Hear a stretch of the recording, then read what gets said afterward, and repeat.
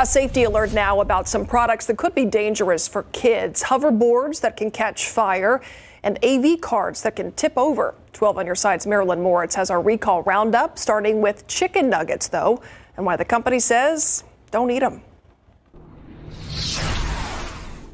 Check your freezer. Impossible Foods is recalling some of its chicken nuggets made from plants and wild Nuggies because they may contain bits of wood. This includes 13.5-ounce and 2-pound packages with best buy dates in January and February of next year. The company says throw them out.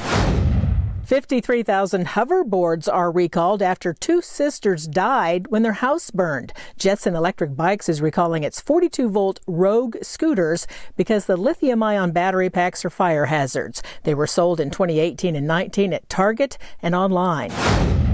Audiovisual carts are common in schools and churches. Now Luxor Workspaces is recalling 84,000 of them. 3 children died when the carts carrying TVs tipped over on them. The company is providing a repair to make them more stable.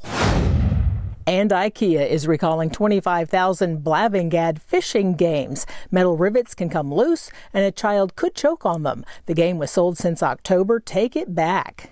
If you need more details on any of those products, like lot codes on the chicken nuggets, we have links on our website. Marilyn Moritz, KSAT 12 News.